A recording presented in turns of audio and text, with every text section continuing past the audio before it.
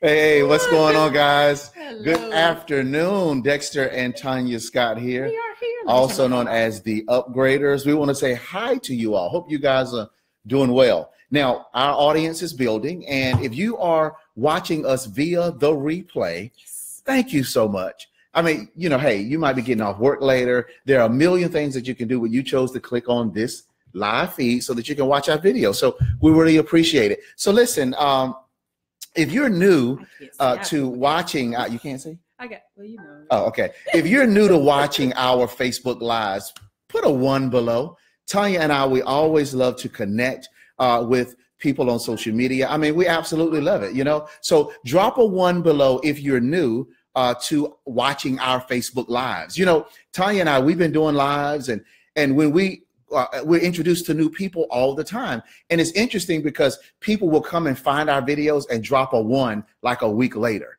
And it's just so exciting for us, So drop a 1 below if you're new to watching our Facebook Lives. Those of you guys that have been watching us, thank you so much. We always say you can watch a lot of people, right? But you choose to tune into our stuff. So we really appreciate it. So Tonya and I started a short stories series called Stories That Matter. 8 episodes lasting up to 15 minutes of just powerful short stories, because everybody can remember how exciting it is to sit around and listen to a story. Even as adults right now, you guys, if we were to say, hey, want to hear a short story? Come to XYZ place. Let's sit around like we did as children and listen to the story. I bet everybody watching the live would do that. If you would do it, just drop say, I do it. I do it. If you love stories, just say, I love stories in the comment section. I just had an idea. Yeah, because we love short stories. Stories change the world, don't they, Tonya? Yep. All right. So look, we're going to get started. This is day 4 of 8 episodes. So we're going to go today, Tuesday, Wednesday, Thursday, Friday. We're going to end Friday. And this has just been so exciting for us. So are you ready for me to start reading the story? I'm ready. Let's do it. Okay. And guys, please share this live. Share it with people. Share it on your Facebook page. Invite them to take a look, because these stories have been so impactful. As Tonya and I have been looking at reading these stories, it causes us to just kind of think. We're like, wow, that's awesome. So we're going to share another story with you. And I'm going to pretend, like, you guys that are watching, I'm going to pretend like I'm a teacher in the library and you are my class. Right? Is that cool? I'm going to pretend like you're my class. You're our class for today. Sitting Indian style on the floor. Yeah, Indian style on the floor. Listening attentively, if that's how you say it. Okay, all right, here we go. All right. Once upon a time, a daughter complained to her father that her life was miserable and that she didn't know how she was going to make it. She was tired of fighting and struggling all the time. It seemed just as one problem was solved, another one soon followed. We know that story. Her father, a chef, he took her to the kitchen. He filled 3 pots with water and placed each on a high fire, okay?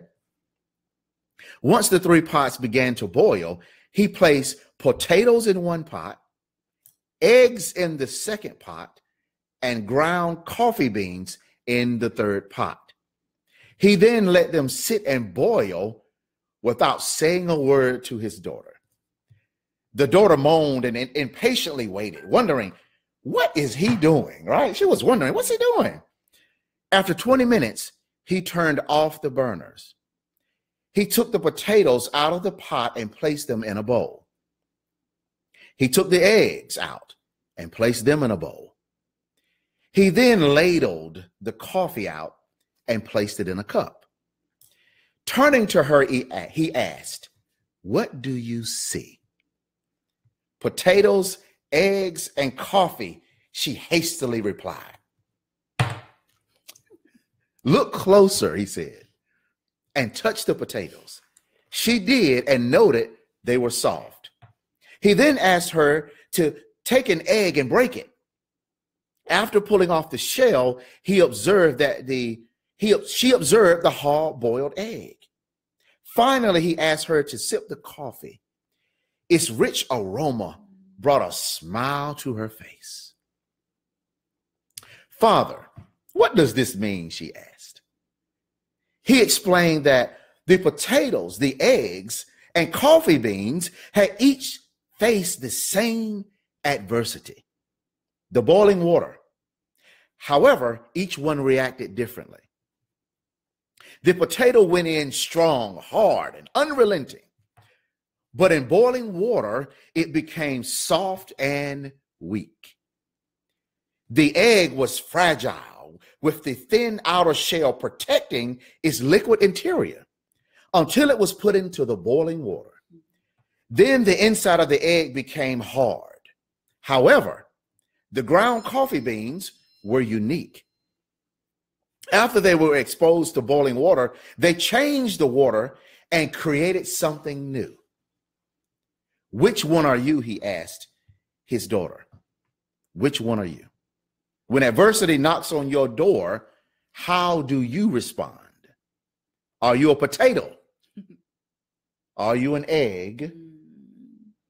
Or are you a coffee bean?" Man, wasn't that good?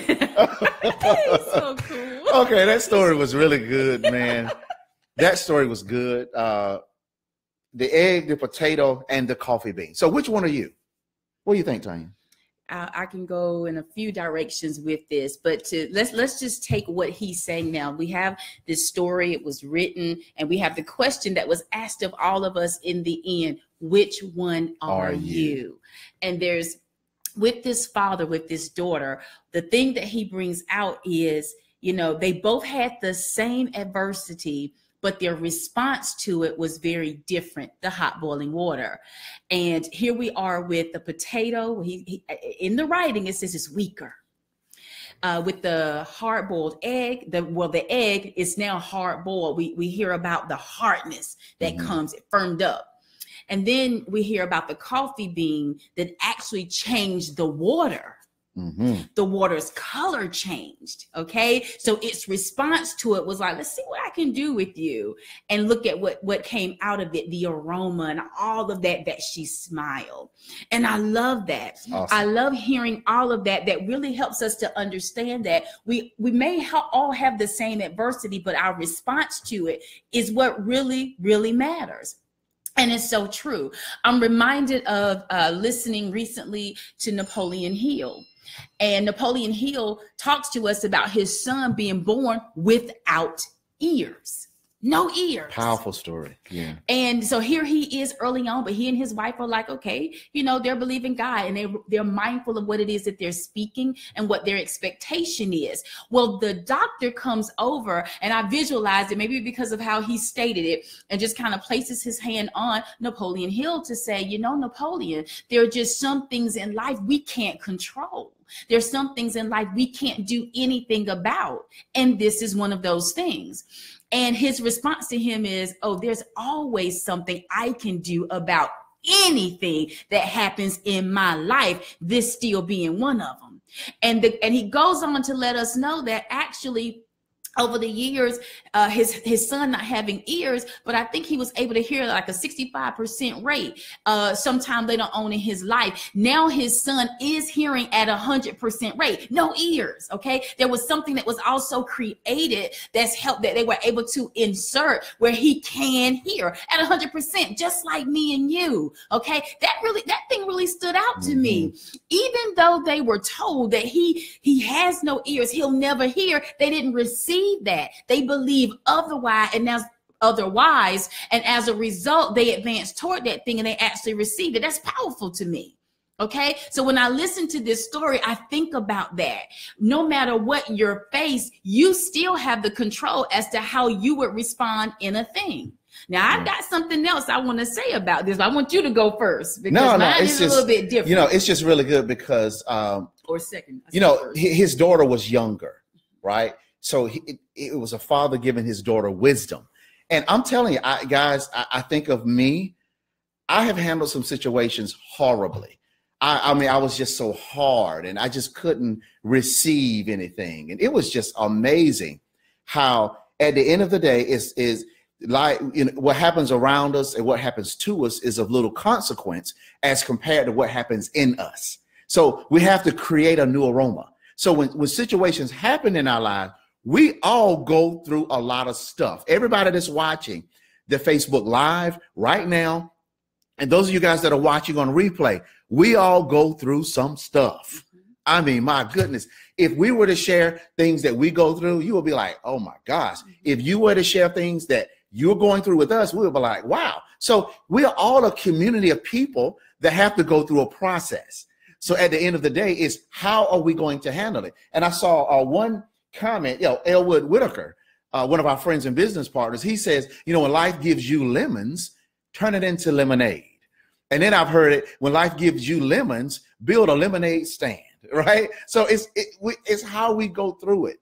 And I'm telling you, again, what happens around us, what happens to us is of little consequence as compared to what happens in us. So as we experience different things in 2018, let's look at it as what kind of aroma that can be created from our experiences. Go ahead, Tonya. All right. So now we got 4 minutes. Got 4 minutes. Okay, Lord, let me try to really bring this in, okay? Because I'm listening to the story and I'm listening to how the writer of the story, how they're directing us, which is what I spoke about a few minutes ago. Now, if you're just joining us, you didn't hear the story, please go back. We're about to end really soon. We value your time. So we want you to go back and listen so you can actually hear this story, okay? But I want to bring this to you because this is how my mind goes, all right? And I think about things like this. The question was asked of us at the end of the story. Now, which one are you? Are you a potato? Are you the egg? Or are you the coffee beans? Well, my thing was, how about being all three? That's good. How about being all three? In life, we all deal with things, and some of us have dealt with some of the same things. Your response to it could be different from mine based on what I've already been through in my life, based on, how I'm raised, the things that I'm exposed to, so forth and so on. But being all three, sometimes we want to find something wrong with the thing, and there's nothing wrong with it at all. Yeah. It's something good. So even as I spoke earlier, I'm sitting here like that hard-boiled egg. Notice I used the word firmed up. That might be a need for you. That's a need for me. Mm-hmm. I've been someone that people would walk all over. There's a song by Katy Perry, Roar. I tell you, I say that's a part of my anthem too. I used to bite my tongue and hold my breath, scared to rock the boat and make a mess. So I sat quietly, agree politely. I guess in life, I forgot I had a choice. I let you push me past the breaking point. I stood for nothing. So I fell for everything. Come on now. You held me down, but I got up. See, I'm rising up now. There are a lot of things that I've not done. I wouldn't step out on. I wouldn't try because of what other people said, what other people thought. Mm-hmm. Well, I'm not living that life anymore. I can tell oftentimes when it even tries to sneak back up upon me, but I'm mindful of it now. There's a firmness. So I've been through some boiling water, and now I'm firming up. But then there are other times where you might be all hard about something because of the hurts, because of the pains. So I'm blocking some things. I'm protecting myself. I'm going to build a wall all around me. And now I'm going through something. And that thing might have me to say, oh, it's humbling me. It's helping me to see things differently. You think about a potato. Yeah, you get it. It's hard, but when you boil that thing, you can mash it up, and that tastes real good with some salt and some butter, right? The pepper and the pepper. And some sour cream. Oh.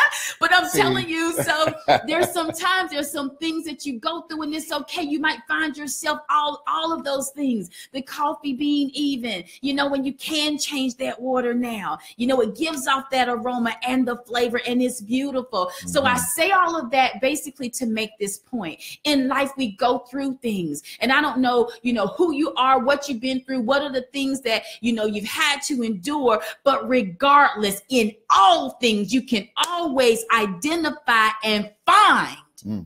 You can find the good thing in it. You can find the good thing from it. I've grown. I'm stronger. I'm better. I'm a better listener.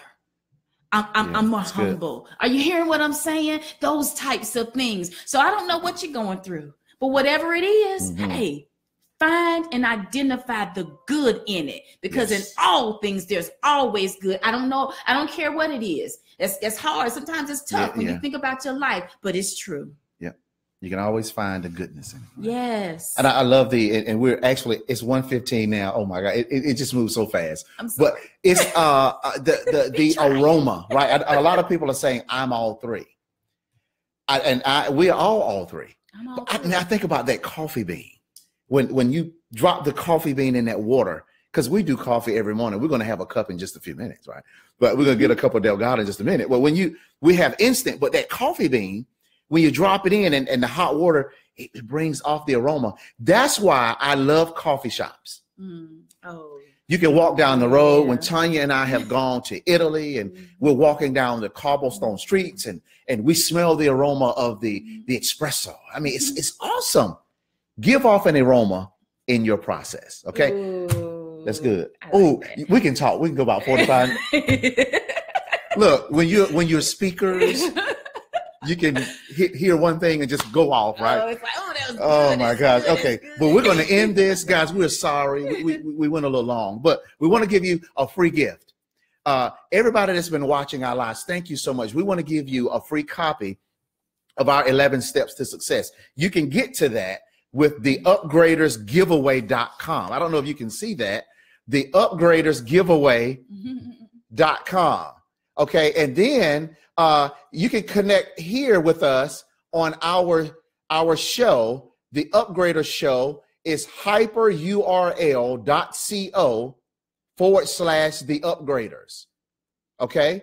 So the giveaway is here, right here, the upgradersgiveaway.com. You can connect with us on our direct sales television network show, The Upgraders, at hyperurl.co/the upgraders. And finally, YouTube, our YouTube channel, it's The Upgraders. I know my writing looks a little crazy, but you can go to YouTube and type in The Upgraders. Now, this is a new channel. We just created a new channel that we're putting all of our information on, all of our videos. So you can connect with us on YouTube. You'll probably see one subscriber because it's a new channel.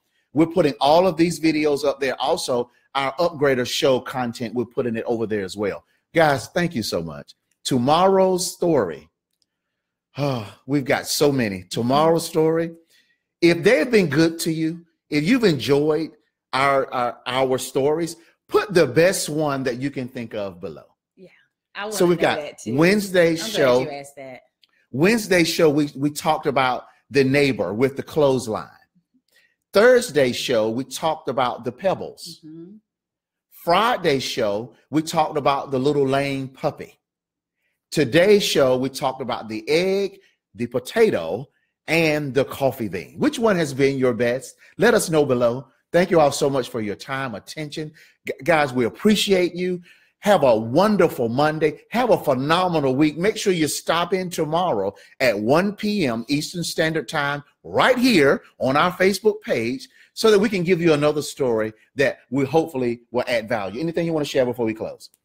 All right. So Tonya and I, we are the Upgraders. We may not know you, but we know what's in you. See you tomorrow, 1 p.m. Thanks. Bye-bye.